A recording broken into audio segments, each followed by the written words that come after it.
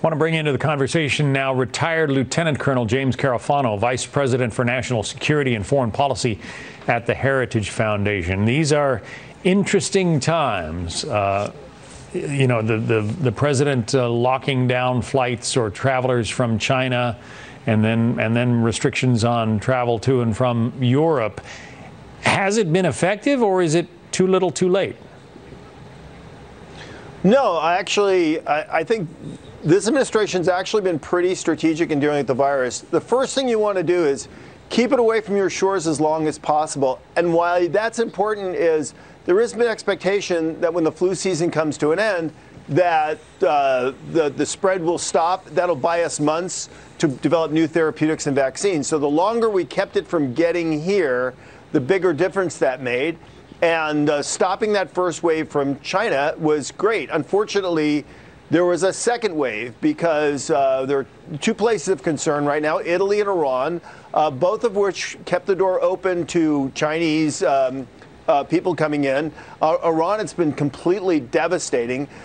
Italy has a large Chinese migrant population. A lot of them went home for the Chinese New Year and then came back. And of course, once it's in Italy, because of the Schengen, which is the 6+ countries that have common borders, essentially it floods all of Europe. And so the second wave of the travel ban, slowing that coming here from Europe is important. People say, well, it's already here. But the point is now we have to break the back of the spread of the disease.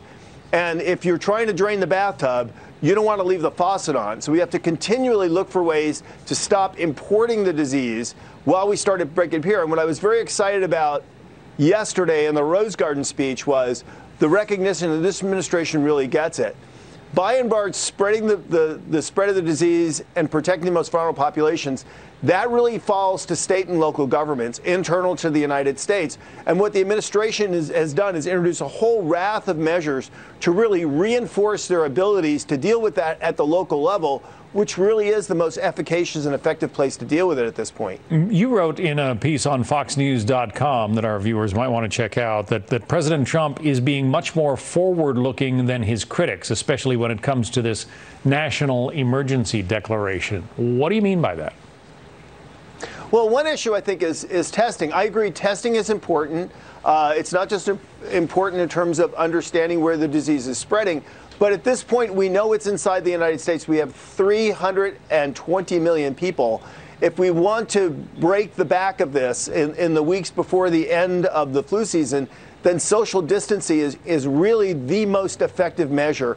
And Americans, I think, are largely ready to do this by and large. We see state and local governments standing up to this.